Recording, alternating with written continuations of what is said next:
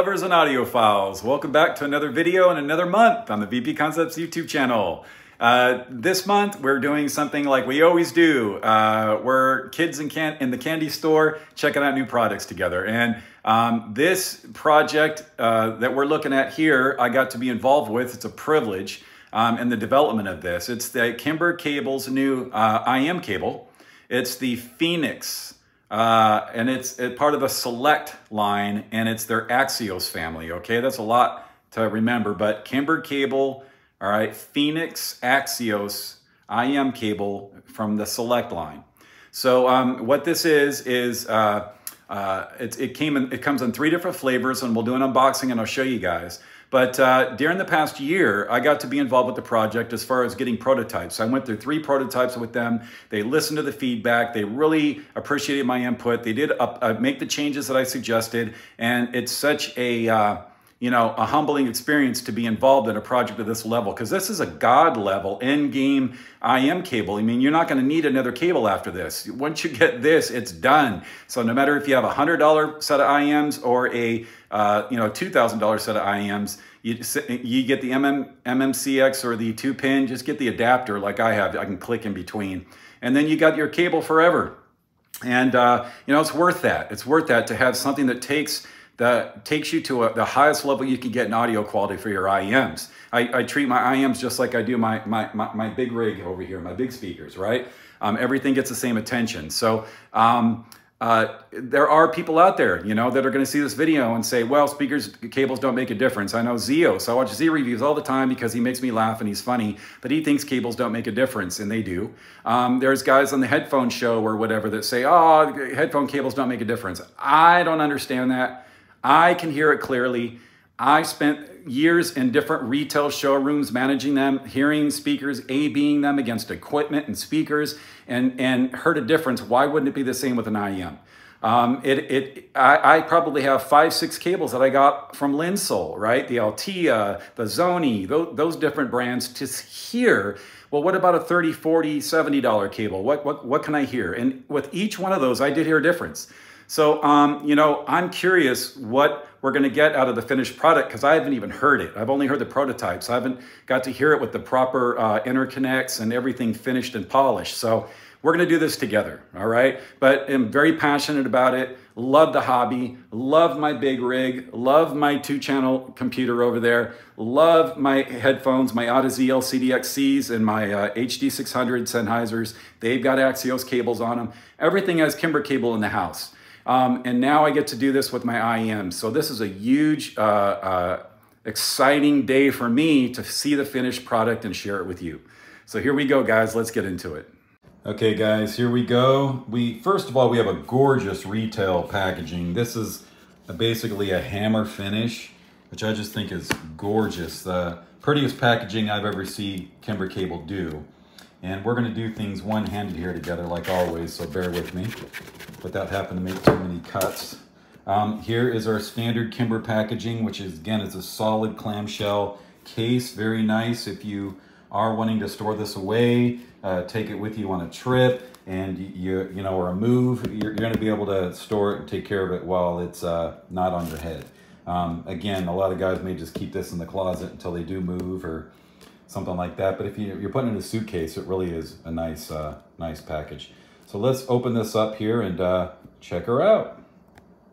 Okay, as always, Kimber Kable never ceases to impress me with their packaging. You have the gorgeous wax seal with the paperwork for the headphones. Talks about it. Let's see if we can open it here. I'm used to doing this with one hand by now, so I should be able to get this done for us here. I really want to see what is inside here this time.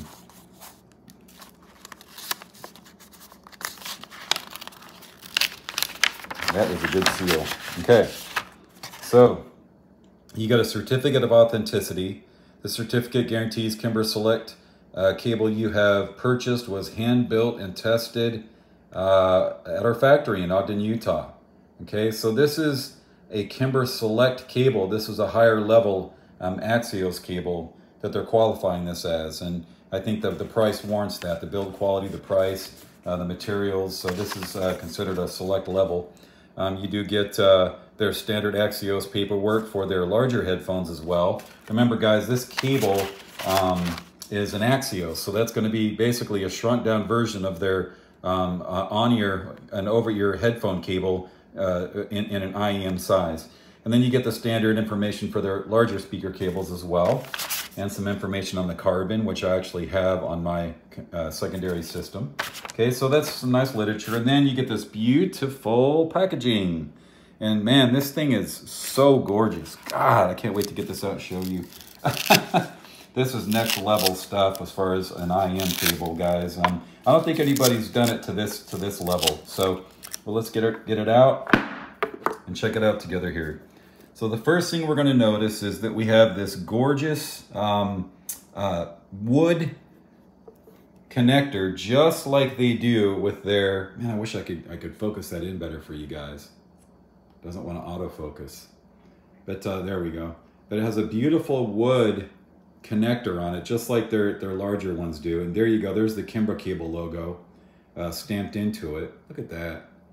So you're not getting plastic, heavy metal. You're getting this gorgeous wood and engraved connector with gold plating too. They didn't use nickel. They used gold on this, which I really like.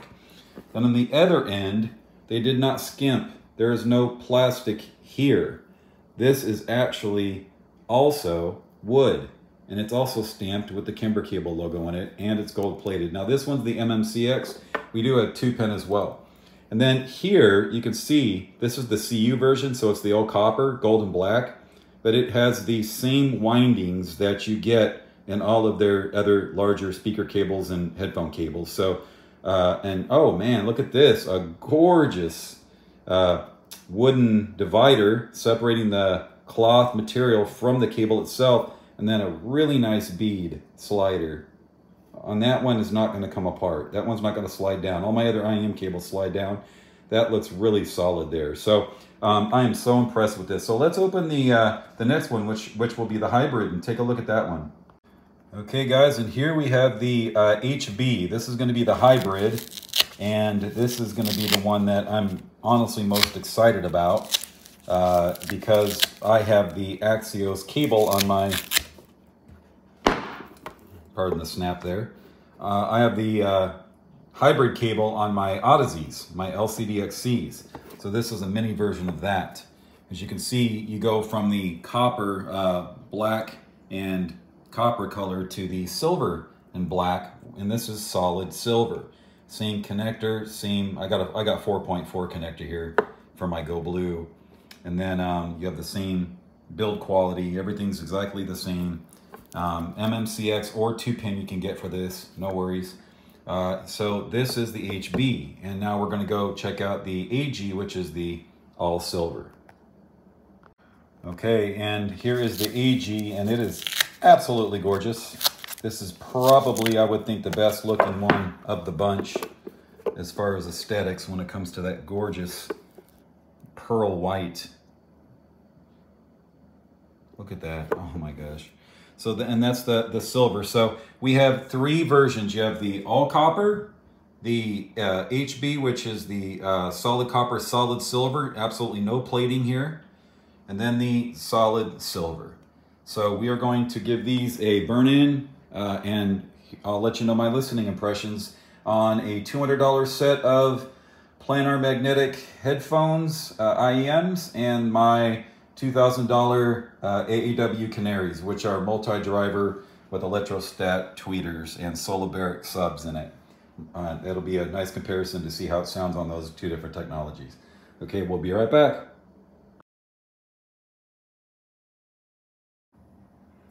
Okay guys, so what I wanted to do here is start with the factory cable and then move into the copper here. The factory cable, in comparison to the other Kimber cables, was it was more splashy, more mixed up and jumbled in how it layered the music. The bass was looser, and the tone and timbre were not as accurate or sweet as I was getting on the other cables. Now this did come in a 2.5 balanced, and then I got the Moon Audio adapter, which made it 4.4, and it really improved it a lot over the, I was actually using an iFi one that was a lot less expensive, and it did the job, but This piece was, you know, double the cost and did a lot better, but still, even with that, I could not get this cable to sound anything like the Kimber cables. So what do we hear in the copper? Now, I did measure this with the iFi hip DAC and the iFi Go Blue in wired and in Bluetooth on the Go Blue as well. And I also listened to it on the Macintosh and the PS Audio. So it had its go around on all the equipment so that I could really give an assessment, because every piece of equipment did sound different. But the overall experience I had with this was, let's start with the BASN or BASN MT Pro. That one was, with the copper, it was fuller and more detailed than the Linsol Zoe and the Altea that I also had tested it against. It was better in every way. It just added more of what's good. The copper, however, was very dark on the BASN, because that's already that's a planar magnetic, and it's definitely a darker closed-in headphone when you compare it against the Timeless. Although the timbres and detail are much better on the BASN. With the copper, it was almost too much of a good thing. It was very pleasing, but way too dark. So I did not choose this on that headphone. I chose it something else. So actually on the high, what else? Let's go over and see how we liked it on the Timeless. Now on the Timeless, which actually is hooked up right here, I really, really liked the sound on the Timeless. It was actually, I'd say, my favorite. It actually sounded better on the hip DAC than it did on the Go Blue in this case, which both sounded great, but the hip DAC was very nice. So the Timeless could be a little bit sharp, or the highs can be a little bit less detailed and airy, and this cable kind of brought a golden sound to it, which really made it sound good. So if you have the Timeless, I think you would definitely want to pick the copper. And then on the let me see, what else did I say? On the AAW Canaries, my $2,000 ones, the copper was much better again than the factory cable, fuller, the notes outlined and more clear, such sweet notes. You know, that again, that all copper just made everything sound really sweet. The soundstage depth and width, the imaging, the layering, and the bass was warmer as well. So all those things changed for the better compared to the factory cable. And it really sounded amazing out of the box. Lady Blackbird was absolutely amazing when I played Fix It. So you know, kudos to this cable there. However, that was not my favorite either of the three cables on the Canary. But so basically, the copper is safe, a safe choice.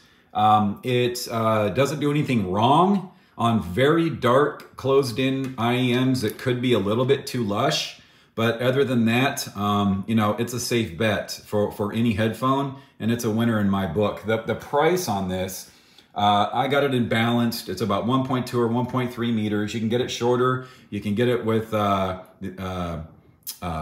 single-ended or balanced. The balanced is about $150 more. So in this configuration, it's about $783. So again, these are top tier, you know, God level end game IEM cables. And boy, it just smoked my, where'd I put it? Oh, I don't have it. It literally smoked my factory cable.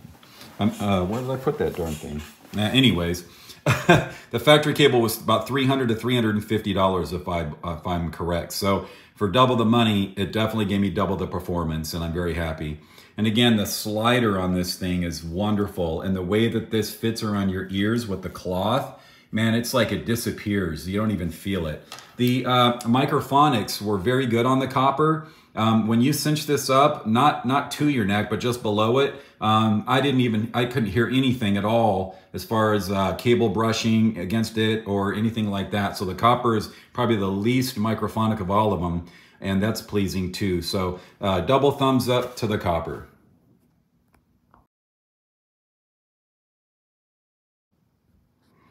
All right, now we're moving on to the hybrid. The hybrid is the solid silver, solid copper. And this did some really pleasing things on all the headphones.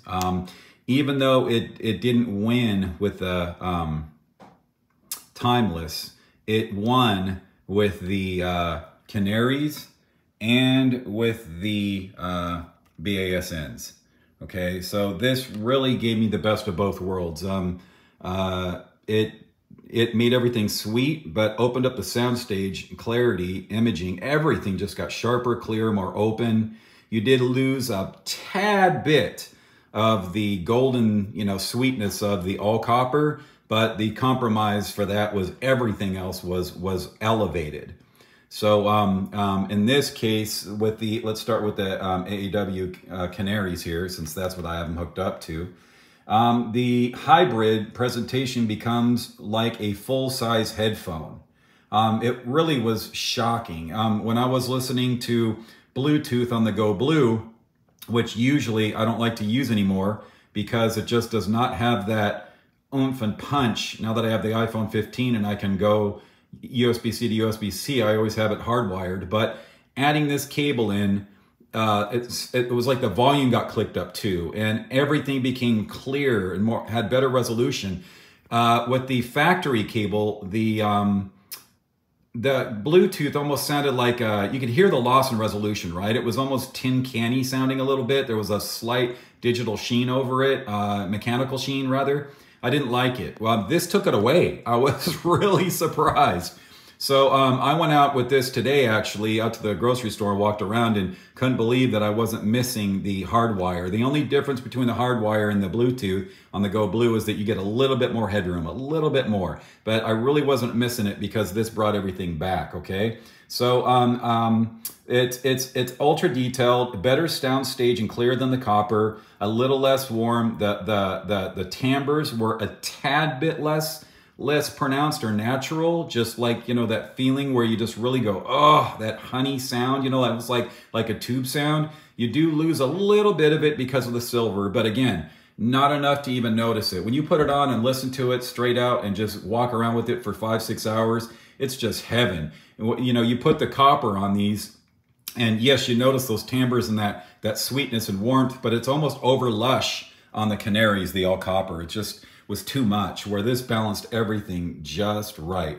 On the BASN MT Pro, the hybrid, really opens things up and pulls out the soundstage because they're so closed in and dark. The details were more refined and notes had better decay in the air. It just really brought the whole performance out of my ears, where before they were much more closed in. I love my MT Pros. They have great bass, they have great timbre, almost better timbre than my canaries, I would say. They're not don't have as much resolution, but bringing the hybrid cable on there is absolutely hands down my favorite. So on the Timeless, the hybrid, actually it sounded better on the hip DAC, had a great sound stage with this hybrid cable on the hip DAC. The Timeless really enjoyed that. It had better bass control than the copper, but the copper still had a beautiful golden sound. I preferred the open soundstage detail and controlled bass of the hybrid, but on the Go Blue I was torn. The copper was so romantic, deeper bass, a little bit less controlled, but the instrument separation, it was a little bit better on this hybrid. But the timbres again were oh so nice on the Go Blue. I'd be totally happy with either on the Timeless, but the copper would be my choice at the end of the day. If you said you got to jump off a cliff or pick one, due to the musical presentation of the copper, I chose that just barely over this. So now this cable, guys, is $1,462 in this length and with the balanced. Again, 150 less with the single-ended. You can get it shorter as well, but $1,462 for the hybrid, and it was the winner for the BASN MT Pro and the Canary. And again, the copper was the winner for the 7 Hertz.